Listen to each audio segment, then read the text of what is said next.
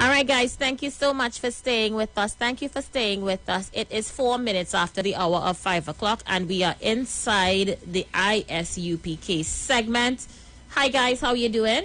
Shalom, shalom, Aisha. How you doing? Good to be on. Thank you so much for asking. So let me just allow you guys to come in and, of course, go ahead with your program today. Sure. So today we're going to talk about those pastors and them who's acting like prostitutes, who's against taking the job, right, and lying on the Prime Minister and saying, well, just to make it clear, we don't vote, it's not a political party, right? But these pastors, and this is the first time in history that you're actually seeing churches against the government and them. Because all the time the churches and them siding with the government because they want to get this from them, they want to get that from them. But this is the first time in history so that you're actually seeing churches is against what the government says. And we have to thank the Lord for that. So we have to thank the Lord for COVID-19. So that we have to thank the Lord for. The COVID-19 is breaking down and making people see the evils of these churches and them. So the ones who have been seeing it yet, the I.S.U.P.K is here to make sure they see it. Right? So this is Captain Mashak, Mayam, and he go take us home from there. Yeah, I appreciate it. I appreciate being, even being a guest on the show. Usually with my main man right here, Officer Galawan, in charge of the Trinidad School and in this region. Everything Israelite, you should come to him, 290-5173. Give him a call. Also, we are here with the ever energetic, popular, graceful host Aisha Wells on her fantastic show. Been checking it out from overseas for a while, and it's so professional, sis. I mean, I gotta get hats off to you for running a flawless show, unbiased. Never get in your feelings with nobody. You do such a professional job. You know what I mean? I don't care what the haters say. Don't worry with them. Don't worry with what they say. But that TT response though, them fellas, it's an absolute problem. Like it's to me. I mean, Officer Galwan just recently showed me the video, and to me, it's so amazing that Christian preachers don't come together for nothing. There's a different Christian church on every corner, everywhere. All preaching something different, all stealing money from poor people, lying to poor people, having homosexuals up in the church, up in the choir, never saying nothing about abortions. Now they're supporting a woman's right to choose. But all of a sudden, they now could come together to say something about your leader who, we need to here or there with him. But the leader of the country, he's abominable, he's this, or his mandate is abominable, this. And the so-called job for this COVID-19 is bio-warfare. It's a bioweapon, right? The job is a bioweapon. The homosexuality in your church is a bioweapon. That's a biological weapon. Why? Because there's no life that comes from homosexuality. There's no life to ever come from it. So if anything that's biologically a threat to your congregation is that sashaying, wrist-bent, flaming homosexual on your church or lesbian. That's who is your bioweapon, but you don't say nothing about them. Why? Because they got money. They got money. They're in positions of power.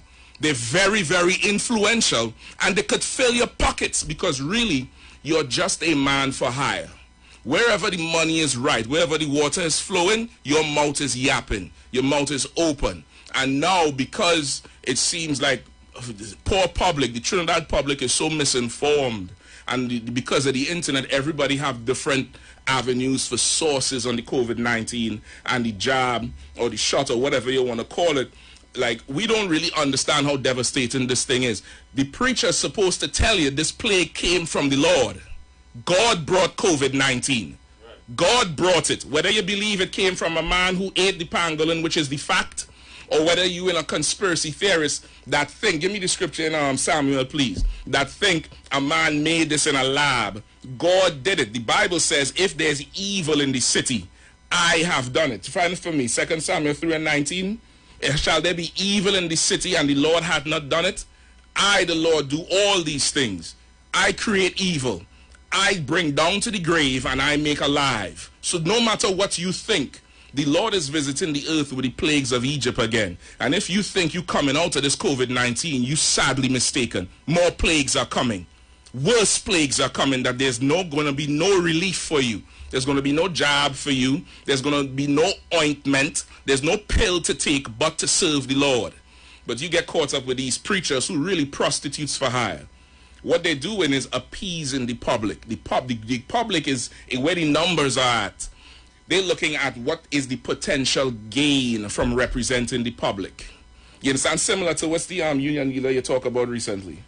Roger. Like Roger, right? You said Roger, he took the vaccine, but he was speaking up. So like he took the jab, but he was speaking up on behalf of members of the public who did not want to take it, right? Now he's damn near like a lawyer or elected person to represent the interests of people. That's why he collects union dues. Really, he's doing his job. It's not the best thing for black people to be a leader in that position and making a decision based on the money.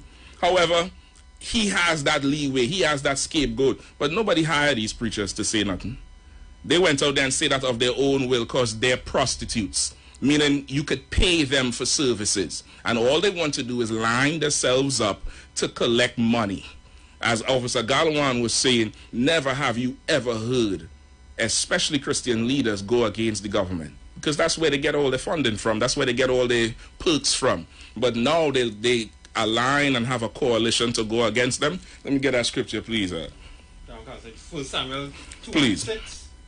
1 Samuel chapter 2 verse 6. Mm-hmm. The Lord killeth and make it alive. Say it again. The Lord killeth and make it alive. Did they say a man in a lab? The Lord killeth and make it alive. Did they say a man created something to kill people, or a man created something to make something alive? The Lord killeth and make it alive. If the COVID-19 is killing people, who's killing people? The Lord killeth and make it alive. The problem with black, Hispanic, and Native Indian people and the world by and large is you think God is a sissy. You think God is mommy. Mommy is there to nurture you and kiss your boo-boo. Your father is going to tear you 6 ways from Sunday.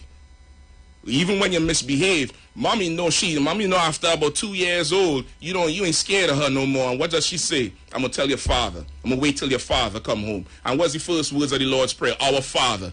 The Lord is the one who punishes people. The Lord is the one who hurts you. The Lord is the one who breaks you. Why? Because he wants you to obey him. He wants you to obey him and not your religious leaders, because they're prostitutes. They're whore. Give me Micah, please. Like how in the hell so much abortion in the black community? That's not a bioweapon? All the homosexuality, the molestation, forget about it. The molestation been a pandemic, a epidemic, everything in the black community for damn near centuries. Right. And nobody ever wants to talk about it, whether you're in Christianity, in your Islam, in your Rastafarianism, if you don't believe in no God, if you're one of the first peoples. You go to them young girls and find out why the hell they're acting out the way they're doing. You go to them young brothers and find out why they're acting out the way they're acting out. And they'll tell you after a while that somebody done violated them. And that's not a bioweapon. But no, you want to come against this thing that could help you against the Lord waging war with the earth. The scriptures say, honor the physician. He said it, honor the physician. This job could help you. It could make things better. You done got booster shots. Or everybody had measles, mumps, rubella, MMR, tetanus shots, booster shots. Them same TT response preachers, all of them had that big ugly bullet hole on the shoulder that all our parents had from them big booster shots they used to get. And then they changed how they was doing the shots, and now we had to get them as young boys going to school and young girls with the little yellow card and the blue card. And all of a sudden now you scared of a needle? You crazy. You really making merchandise of the Lord's people. You really want these people to see you saying this and start to come to your church and start to give you money. He said he must step down. That's what he said to Rowley. He must step down. So if he step down, who gonna step up? You? So now we can have homosexuals all over the place, and more child molestation, and more rape and robbery and drug dealing and stealing and murdering. No, you're a prostitute for hire. You're just a high-priced prostitute. I can't say the word I really want to say to offend you, but you are just a high-priced prostitute with a price tag on your behind. Read it for me, please. This is the book of Micah, chapter 3, verse 11. Mm-hmm. The heads thereof judge for reward. Say it again. The heads thereof judge for reward. What's the TT Response Coalition? The heads thereof judge for reward. Say it again. The heads thereof judge for reward. Go ahead. And the priests thereof teach for hire. You understand? They judge for reward and they teach for hire. I've never heard about them before. I ask about them. Down here, everybody I ask say, I ain't never heard of these people before. Meaning, everything that affected people, especially Black, Hispanic, and Native Indian people. And we know how much Black people have suffered in this country. Despite the East Indians being here, the Chinese, the Syrian. Look at Black people's life for the past, since 1962, if you want to take it from there.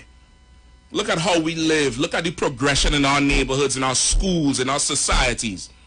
Look at how we live. And they ain't opened their mouth to say nothing about our life. But this thing here, because they just want money. They're just interested in money. They don't care if you die. They don't care if your grandma's sick in a hospital bed on that IV machine and that breathing machine and hot and sweaty and die from this COVID. They don't give a damn about that. All they want to do now is to appease the public. Black man, Hispanic man, Native Indian man, woman, and child, if you're hearing my voice, you need to follow the Lord, man. You need to follow the Lord. They're talking about there's no scientific basis. The way of the Lord is not the way of man. Man like to open up something and try to understand something. The man is natural. The Lord is supernatural. You understand? Man is terrestrial. The Lord is extraterrestrial. Meaning what? The things you think will not work is what will work. And the things you think will not work is what will, or vice versa. You get the point? When the children of Israel went through that valley of the serpents, the fiery serpents, and got bitten, it was poisonous snakes. You know what was the cure? They held that staff up with that serpent wrapped around it. And that's where you get your medical sign from today. That medical sign that's at the side of an ambulance with the staff or the cross with the serpent wrapped around it. Go look it up. That ain't come out of thin air. That comes from the Bible. Most of your everyday, things or customs, you go to court, your jury is what? A jury of 12. Why 12? Because it's 12 tribes of Israel. Jewelry comes from the word Jew. Jewelry, the rings, the chains that we like to wear as a people, the gold teeth. All that comes from the Jews. That's why it's called jewelry. Everything comes from the Bible, the natural way of life, the structure of this earth comes from the Bible. And if the Lord tells you via a man of the Lord, who in this time is commanding GEN.YAHANNA, he done said, man, go in there and take that shot, man. It's going to help save your life. Because the Lord is going to flood this earth in the blood of people if you don't get on his side. Now, taking it doesn't mean you're on his side. But if the man of the Lord says take it, you should adhere to it. And then you should come and serve the Lord. Then you should turn around now and come and serve the Lord. And not be a coward about it. And not be scared. And not be two-footed about it. But boldly. Because these prostitutes of TT Response and all the other preachers like them are going to find a new hustle as the truth comes out. As these plagues comes out. And as their pockets are weaker. You have another scripture? What you have for me? Physician. Give me anything you want. Anything you want. This is the book of Ecclesiasticus, chapter 38 and verse 1. Mm-hmm. Honor a physician with the honor due unto him for the uses which ye may have of him, for the Lord have created him. You understand? You honor your physician and stop being so scared of things, man. Like, you should be scared of that homosexuality. You should be scared of that lesbianism. You should be scared for your daughters, for the pressure of abortion. You know the precious gift a child is? And they give it some fancy word, God, on abortion. It's murder. You have bodies on you if you did it. And you did it to a defenseless child who can't fight you back. You could go on the internet and see videos or the, what's called that ultrasound video of doctors performing abortions and pulling the baby out the womb and the child is crawling the opposite way. What is that telling you? The child don't want to die. It's a living thing. But you listening to these preachers and saying it's a woman's right to choose. The Lord going to judge you. The Lord is going to punish this house. He's going to punish that house. And he's going to make sure your mouth can't spew no more lies, man. He's going to make sure of it. Give me Exodus 32 real quick.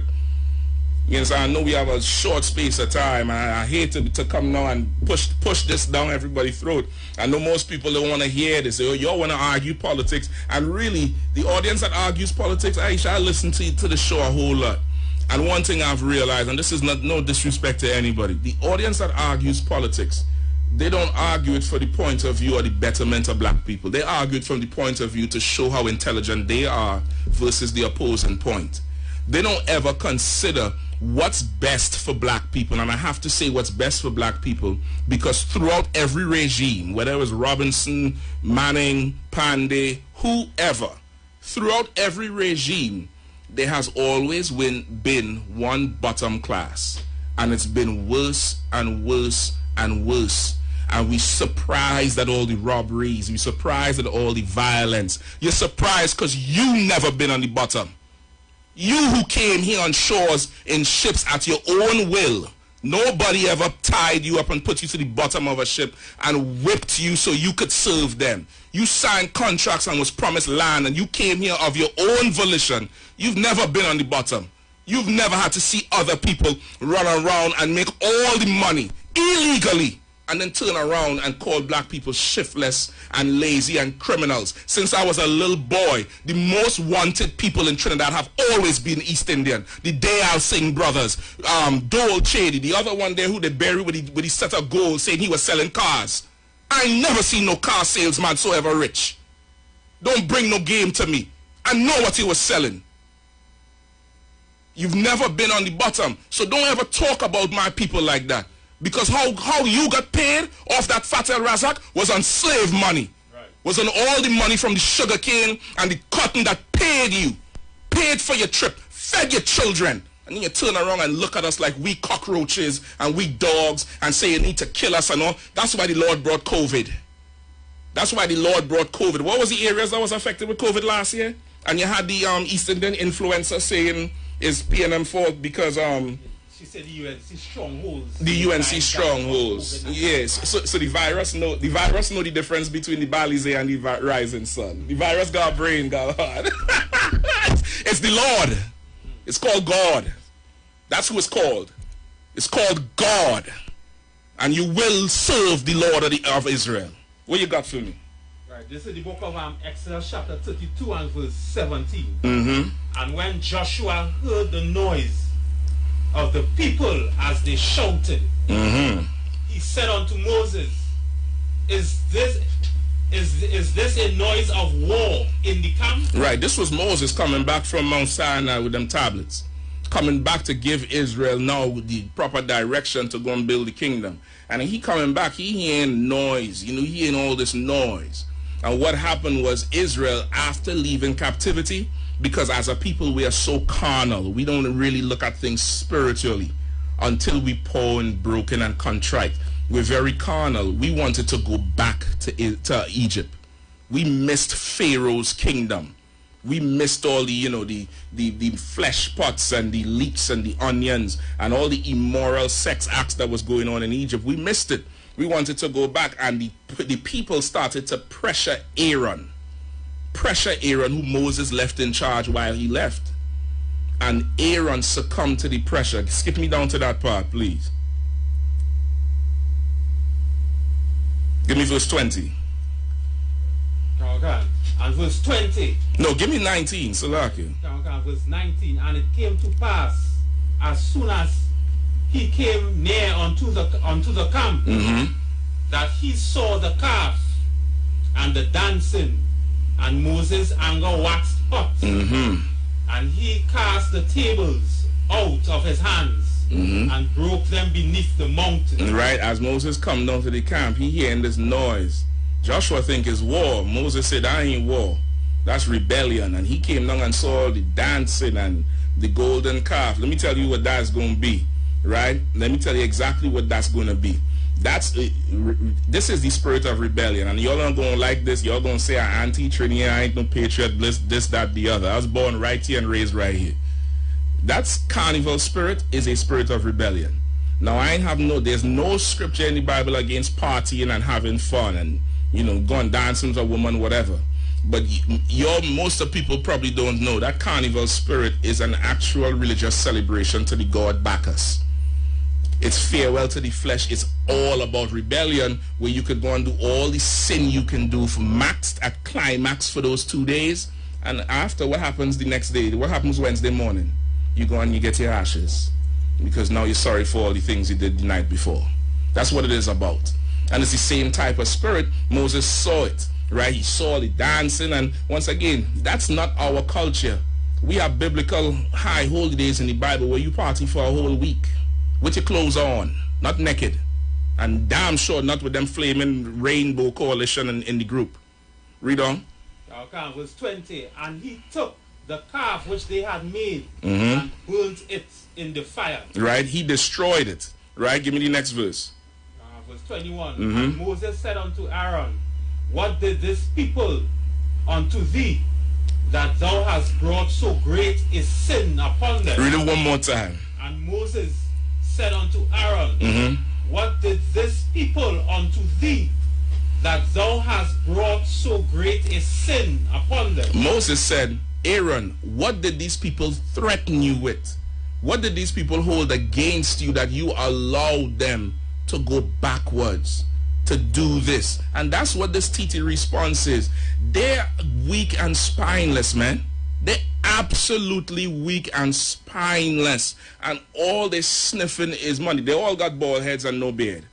It's one thing if you have a natural bald head, that's fine. That's from the Lord. The Lord took your hair away, no problem. But you shaving it and having no... Don't you know it's a law in the Bible for a man to have his beard on his face and not mar the edges of his head? Especially a priest of the Lord. And you're saying they're men of the Lord. They're not men of the Lord. They're men of Satan. Right. That's it. They're men of lie. They're men of mammon. Serving money. Give me a little bit more. Verse 22. And Aaron said, let not the anger of my Lord wax hot. Thou knowest the people, that they are set on mischief. Now he turned around and blamed the people. And guess what's going to happen? This TT response ain't going nowhere. They ain't going to do nothing. And when they ask what's going on, they're going to turn around and blame Black, Hispanic, and Native Indian people in Trinidad who were misled and are very, very scared of the job. I've been, driving around the past few days around the savannah, everywhere, and the actions of the people are not, not like if there's something going on. Everybody have on their mask, but it's, they congregate in the same way. There's no real fear of it, but you're scared to take an injection. But people dying though. There's funerals all over the place. I just buried my father. I had to wait a month for a box. A month for a box because there was none. Right. That's how much people dying. But you here, you scared of the, a little injection. You crazy. You crazy. Really what you're doing is selling out so that people give you money. And nobody asks you to do it. Give me the other one, the last one there with the forehead. Jeremiah 3:3, quickly. Give me Jeremiah 3:3. I heard this is the other hot one. Watson, he took the vaccine. Listen, he told you what you wanted to hear so you could put him in power. Now he's in power, he's going to save his life. I don't know the brother personally, this is not personal. But that's what politicians do, people. They tell you what you want to hear, just like what? Prostitute. Right. She tell you what you want to hear so you could do what? Give up that check. I know your family hungry. And she gone. About her business. Read the last scripture, please. Okay. Jeremiah chapter 3 and verse 3. Therefore the showers have been withholden. And there have been no latter rain. And why is the Lord saying showers and rain? Because that's what you need to grow crops. That's what you need to grow things. He's making an analogy. The things that come down, the things that you need to grow and prosper have been withholden. The showers and, in other words, the blessings have been withholden from us. Why? And thou hast a whore's forehead. Say it again. And thou hadst a whore's forehead. Because these preachers and these politicians have what? A whore's forehead. Meaning what? They think like a woman of the street. They think like the red light. You remember that song? Red light. They think like that. As long as there's money and gain. You know what's more important than money? Black people. the lives of black people, because at the end of it, we the people that run the country, we the people that guarding your businesses, cashing, cooking, cleaning your streets. If black people walk off jobs today, the country would fall to a halt. The most precious commodity on the earth is black, Hispanic, and Native Indian people, not oil or gas. Black people. You always bet on black. Invest in black people. You're going to get a sure return. Right? We up on the time. I want to go some more. I don't know who ought to pay. Who ought to pay around here? Who I got to pay around here? Actually up on the time. So I'm going to allow you guys, to close. I want to tell you that the numbers stayed on the live today. We have over 400 people, and people actually asking you guys to come back. So this is new. Yeah. So go ahead. Go ahead, God. I want to close to me. You got it. Just want to say thank everybody for listening. All right. This is Police and Officer Galwan here. This is Captain Meshach. This is the man who taught me everything. Yes, sir. And everything comes straight on from Commanding General Yahanna. That's right. Don't listen to no pastor. Don't listen to no fake cam. Don't listen to nobody. No GOC. Hold on. Let me say this. Listen to them, and then come here and get your answers. Come here and ask questions and make sure I'll prove everything to you. The brothers here will prove everything to you out the Bible without a doubt. Listen to whoever you want to and bring all your questions here and we'll show you the truth. Free of charge. We don't charge nothing. Right. We don't charge nothing. I don't want your money, brother. I want the service to the Lord. Not even to me. I want you to obey God so we could rule. Because it's about time we rule. We're the kindest people. We've been through a lot and we don't turn around and harm nobody. We don't blow up no buildings. We don't do nothing to nobody. We just take abuse. Time for us to rule, man. Right. Salakia about that. Yeah. Right, well, yeah, the number again is 290-5173. Right, I'll call that number anytime or one text, ask a question. All right? Shalom. All right, guys. So what we're going to do is we're going to pause for a cause. We'll take a quick break, and when we come back, we head over to the sister island of Tobago. Oh, boy.